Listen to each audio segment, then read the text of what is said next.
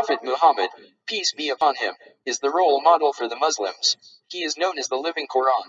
His Sunnah practices is followed by Muslims and Hadiths statements revered.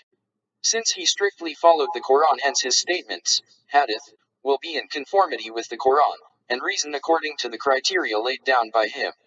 While the Prophet Muhammad, peace be upon him, prohibited writing of Hadith books, he allowed oral narration, the policy implemented by rightly guided caliphs and Muslims for centuries till Hadith books came in the market in the 3rd century Hijrah and deviation, bida.